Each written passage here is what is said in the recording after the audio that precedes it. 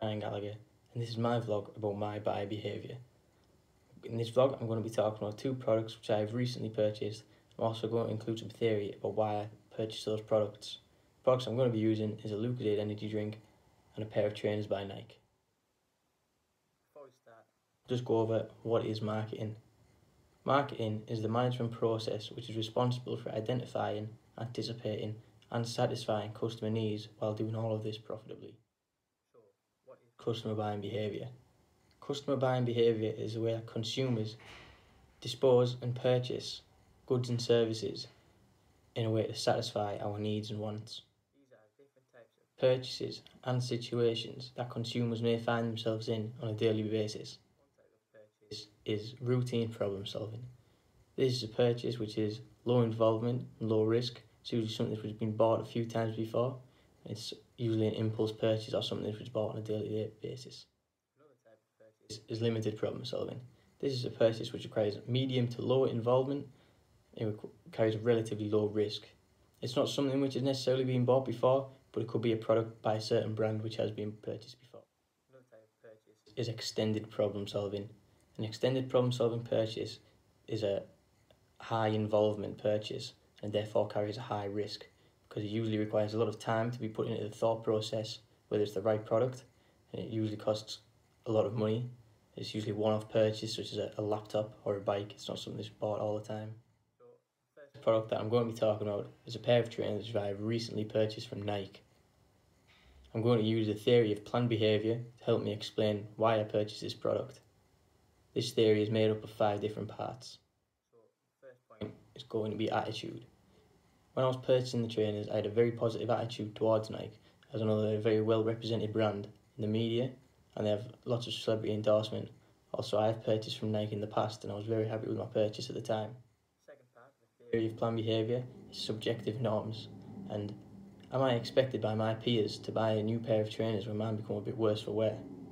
I felt like this was the case, so when I noticed that my trainers were becoming a bit old, I decided to start looking for some new ones. Next part of the theory of planned behaviour is perceived behavioural control, and this is the idea that the consumer believes that they are in control of their buying behaviour. So then it really just comes down to, do I need a new pair of trainers or do I just want some? These first 3 parts of the theory all lead up to intention, and what intention means is, am I really ready to actually go out and make the purchase and buy these new trainers?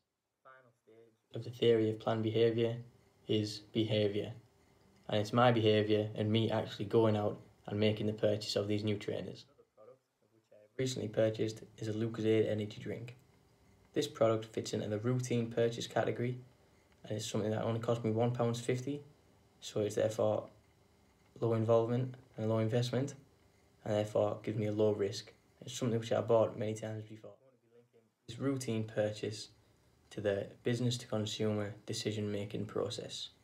This process is made up of 6 different stages. So the decision-making process begins with problem recognition.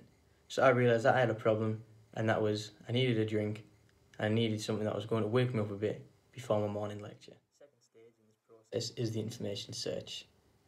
This is where the consumer surveys their surrounding environment and gathers all the appropriate data which is going to help them make a reasonable decision. I did this by looking at the drinks fridge in Morrison's and assessing which drinks they had to offer and which one was going to fit my needs the best, eventually narrowing it down to a few products. The information evaluation. This is where the consumer identifies alternative products and compares them against an evaluative criteria before making a decision. In this instance, I was comparing Monster Energy against Lucozade as they were both energy drinks. In the end, we went with Lucozade because it was in a bottle and I could reseal it for later if I wanted to. Product choice. So I chose Lucozade as it fit my criteria and it was a better choice over the alternatives. Stage 5. This is the post-purchase evaluation. Did the product which I purchased satisfy my needs and wants as a consumer? It did. I was very happy with the product. It gave me the energy which I was looking for, and I would definitely buy it again. Stage 6.